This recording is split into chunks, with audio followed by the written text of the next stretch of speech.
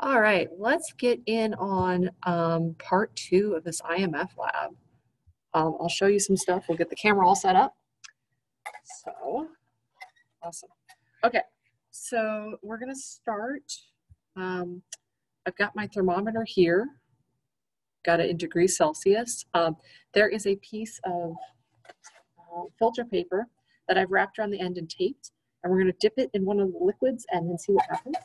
I'm also going to record, so you guys should be able, or sorry, keep track of the time. I'll start a stopwatch. So those are really the two big pieces of data that you'll need. Let me see if I can find a way to get this to stay stable. I'm gonna stick it on a paper towel. Okay, awesome. So make a few small adjustments to make sure everyone can see all the numbers. Okay, awesome. Let's start with water. We're only gonna go to 180 seconds. Yeah, so this one is water. All right, one moment. Okay. Oops, pardon me. All right, I didn't read that. Hopefully it wasn't too embarrassing.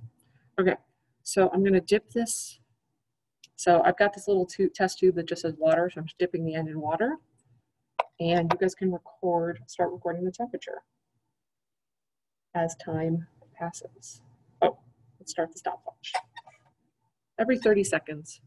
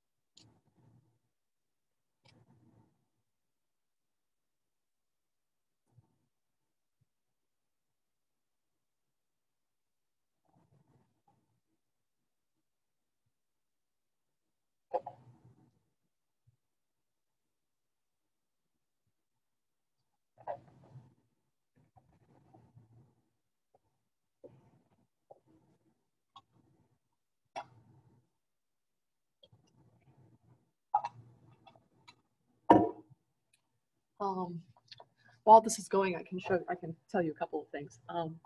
So this lab, the whole idea is about vaporization.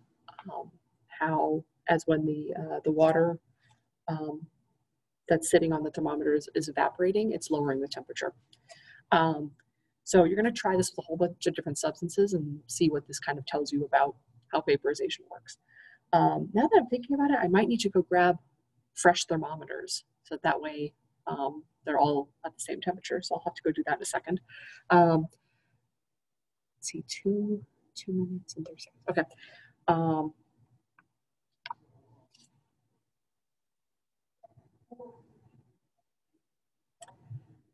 right.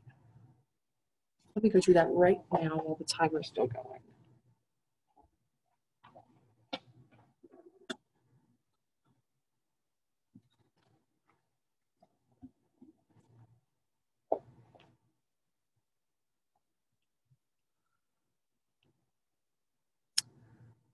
All right, so that should be your data for water, and I'll be right back with the next one. All right, so the next one we're going to do is isopropyl alcohol. I was just going to show you how I wrapped these up in these little bits of filter paper. I kind of cut them in half and then just sort of wrapped it all around like this, like so, as tightly as I could. It might take me a second. It doesn't really matter what paper you use. I just happen to have filter papers and I like filter papers, so that's what I'm using.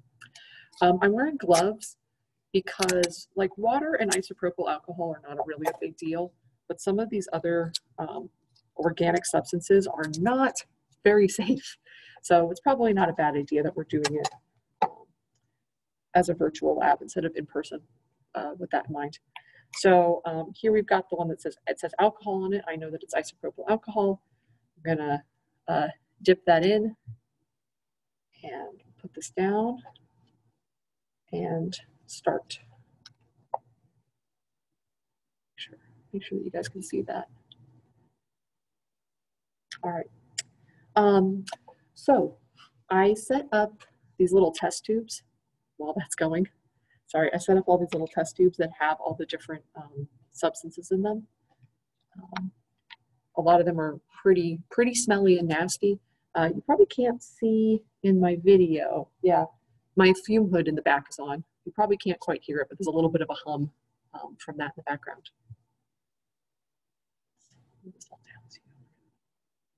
See that.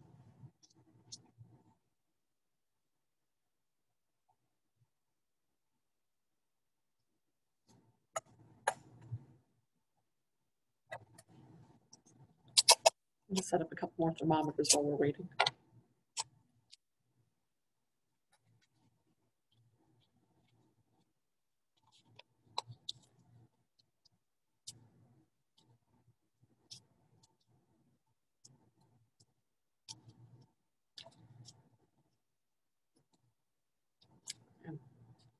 It's already pretty different than the water, huh?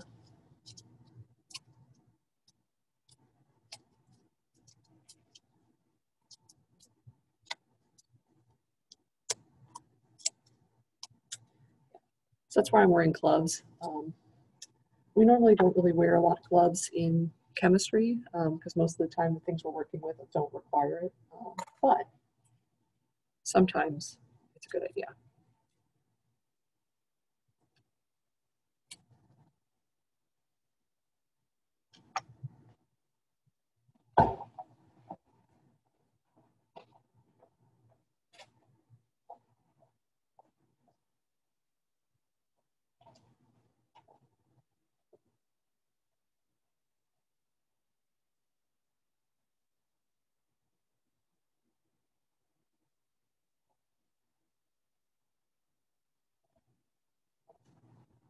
Oh no, I just realized I don't think I gave you enough of the data for water. I think I left you, didn't give you the full 180 seconds. Oh well, I'll do it for this one.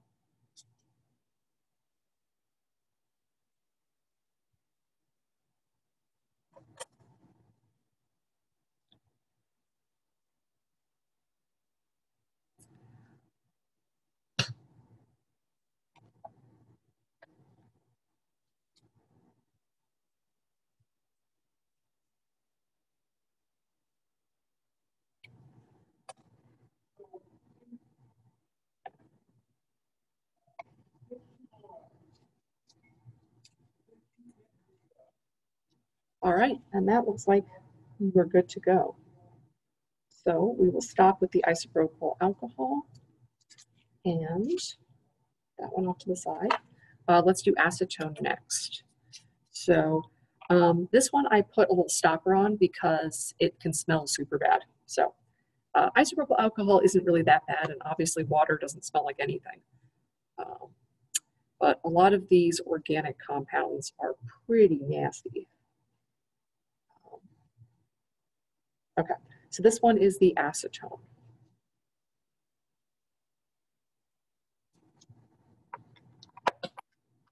A lot of organic compounds, when I say organic compounds, what I really mean is like carbon-based compounds. I'm using the chemistry word. Ooh, I don't know if I'm smelling the acetone. That's not the, oh, one of these smells really bad. It's the octyl alcohol. Oh my God, it's awful. It is so bad. It's not the worst thing I've ever smelled. There's a compound. Oh no, there's some acetone smell. Oof, yeah, that's definitely pretty stinky. Whoa. Oh, that temperature's dropping. That's pretty nuts.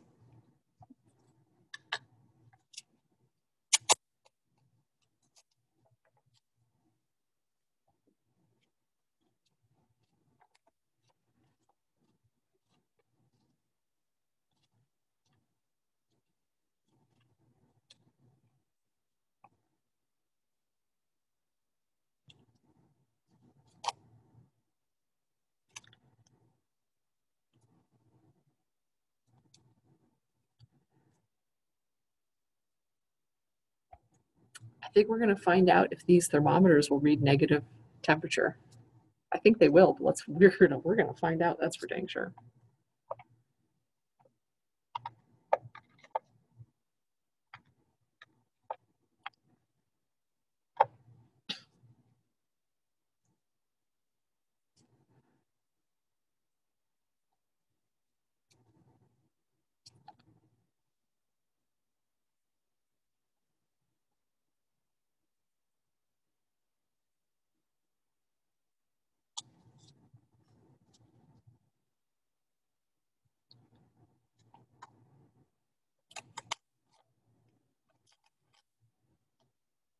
Maybe not.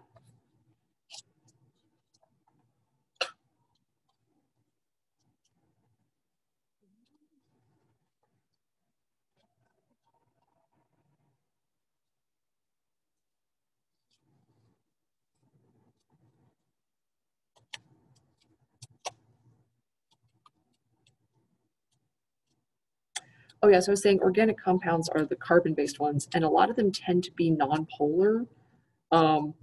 So non-polar things are just not always a good thing. Or I don't know, they can just seep into your skin and just do horrible things.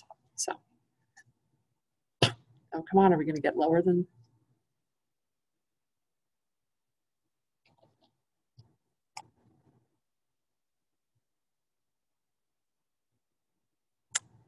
No, it doesn't look like it. Oh well. There we go. Was that slightly over? Oh well. All right. So yeah, if I pick this up, I mean, I'm just feeling it, and it's cold. It is not hot. That is for dang sure. Okay, so let's stop that one. Let's do the N-butyl next. Where's my marker? Here it is. N-butyl. Okay, so here it is. I mean, it's again, shockingly, it's just another clear liquid. You're ready to go. I'm gonna hold my breath. These things are real stanky. This one's actually, I don't think it's the smelliest of the lot. But it's kind of not something you really want to breathe in. It gives people headaches. So, oof. Oh, gotta start. Yep. Oh, there's a smell. I should do this in my fume hood, but the internet doesn't work as well. Which is silly. I could just record, whatever. Anyway, it doesn't matter. Okay, so let's talk about this for a second because this is kind of cool. So these names are all organic chemistry names. It's another way of naming like covalent molecules. Anytime you see bute, that means 4. So in chemistry, I can give you a quick little side lesson if you're curious. In organic nomenclature, if you have a compound that only has one carbon, you use the prefix or suffix or whatever, this meth. So that's what that means. If it has 2, it's eth. If it has 3, it's prop or prop. So it's number of carbons. Let's see, 4 is bute.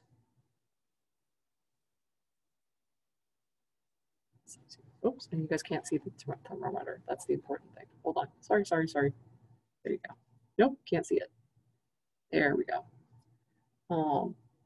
5 is pent. 6 is hex. And then kind of goes from there. So ethanol means that it is something that has 2 carbons, and ol means alcohol, which means an OH group. So methanol is a single carbon with an OH group, and then we always assume that it has the full number of hydrogens around it. So it would be methanol is let's see, what is it? CH3OH. Ethanol is 2 carbons with that OH group at the end. So that would be, let's see, it's 5 hydrogens. So that's C2H5OH. And then propanol and butanol, you just keep adding more ols at the end. This one, so yeah. If it has an ane ending at the end, it means that there's just hydrogens. If it has an ene, E-N-E, it means that there's a double bond. So you have one less, like two less hydrogens. If it has an yne, Y-N-E, it means it's a triple bond. So anyway, stuff you can learn in organic chemistry. But so when we have something with but or pent or hex or oct, it just kind of is giving it, it gives us a little bit of a hint as to what this compound is. There's more to it and it becomes a whole thing, but yeah, organic chemistry. It's one of the first things you learn is all of this nomenclature. I always found it pretty cool. Okay, I think we are good with this one, this N-butyl, so let's stop that. And, ooh, it does not smell great. I'm not in love with it. I actually have this waste, this little waste beaker that I'm gonna put in the fume hood to sort of vent off some of the smell.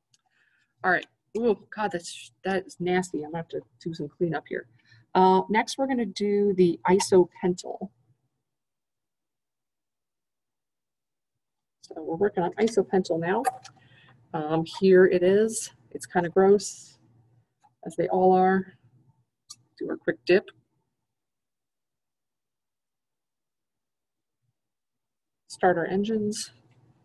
Oh, you guys can't really read that, can you? It was 24.8. Okay, I'm gonna do some cleanup real quick while that's running. Ooh.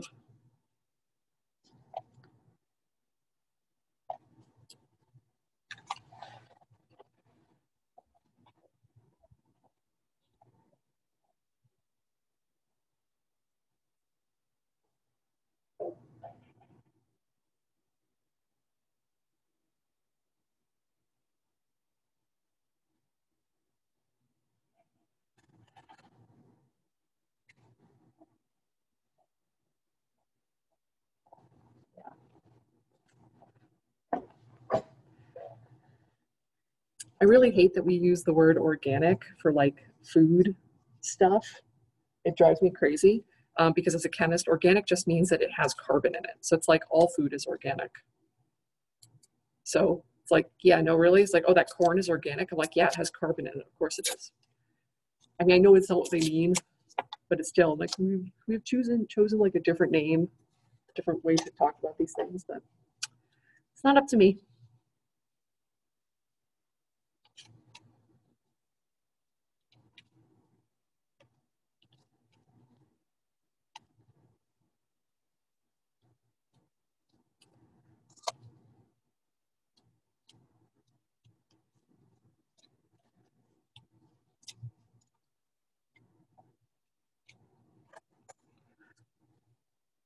Excuse me.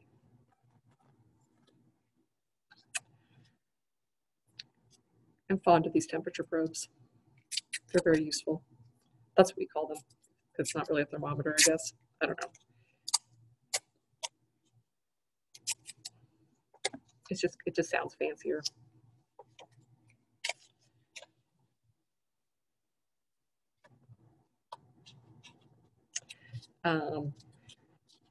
Yeah, for AP chemistry, there's a lot of equipment that we don't use in general that you guys get to use. Partially because we just don't need it in regular, but also because there's fewer of you. Even when there's more than 10 students, it's still usually a lot less, and you all are generally a lot more trustworthy with more complicated stuff. Like this lab is one of the ones where safety is really, really important because it's like there are some legitimately nasty chemicals. I don't give you anything that's super, super horrible to work with, but sometimes you have to use stuff that's just a little gross. Like this, there's one of these compounds, I can't remember which one it is, that's actually a bit of a health hazard. So that's why I have the fume hood running and we use it in very tiny amounts and I try to vent the room as much as possible. You know, a small amount of anything for the most part is not the end of the world, but obviously safety is of the utmost importance. Okay, I think we're done with that one. So let's get rid of that. Let's do the hexane next. Hexane.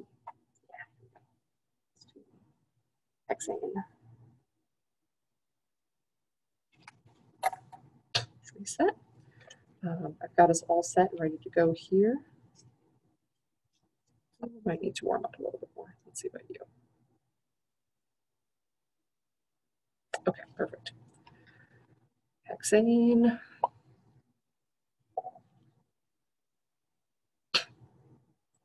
You can see it in there. Some liquid on it. Oh, that is not a good smell. It's all these things. How do I describe what they smell? It's sort of similar. It's like when you smell gasoline. It's kind of similar to that. It's probably more like if you've ever smelled any other industrial or mechanical like oils or lubricants. They all sort of have a very similar smell. And it smells bad to us because those things are generally not good for humans. So, oh man, it's dropping pretty rapidly. I actually really love this lab.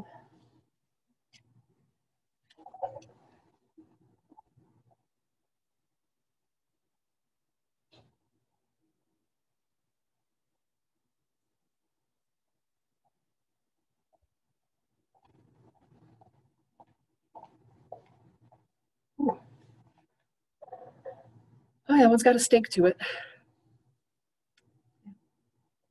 I was watching this video online. I'll have to see if I can find it. It was like the 10, like most deadly chemicals or something like that. And they talked about one, and I don't know what it was called, but it was something, I think they were synthesizing it in a lab somewhere. And it's like the smelliest thing on the planet. Like it smells incredibly awful to human beings. We have receptors for it. And they said they made some in a lab in some town. And or maybe they had a tiny amount of it, and they dropped the vial, something like that, and it broke. We're talking like maybe a milliliter, like a tiny little amount, and they had to evacuate the whole town because the whole town smelled. As it's like, I guess it's where human noses are like super sensitive to this particular compound to the point where it's like a molecule, like we can detect it, like when there's just like a couple of molecules of it, which is pretty insane. But I don't doubt it. There's some weird stuff out there. Okay. Well, this one's getting kind of cold. I don't think it's going to get down to negative. I don't think it's going to beat out acetone. It's getting pretty cold. Evaporative cooling, man. It's real. We might need to talk about heating curves. Yeah, we should probably do that.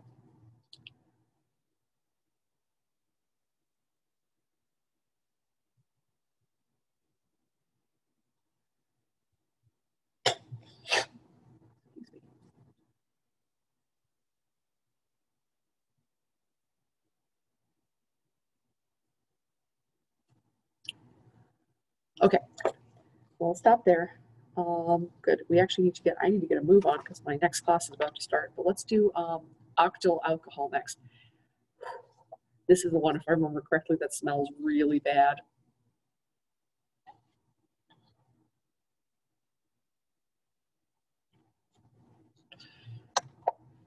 Come on, start. Okay. Excuse me. I'm going to take these back to my fume hood. Get them out of my face.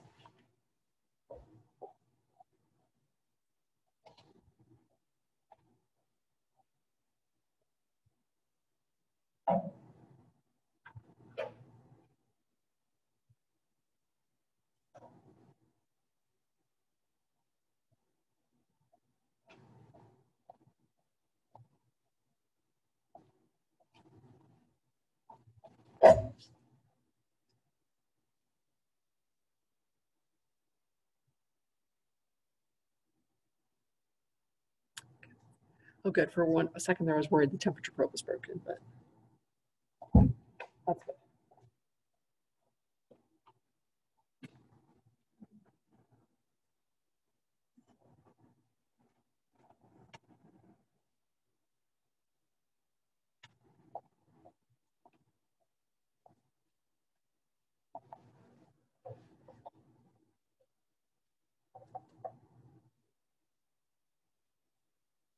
Oh, I'm sorry. This is not hexane. This is octyl alcohol.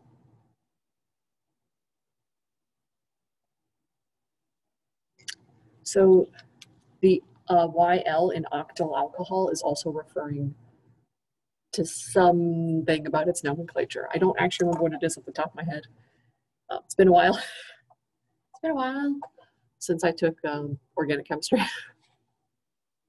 Specifically Organic Chemistry 1, first semester of Organic Chemistry. Organic Chemistry 2, you do more like reactions and synthesis. It's pretty cool. The first lab we did in Organic Chemistry was, or one of the first ones was, we extracted caffeine from tea leaves.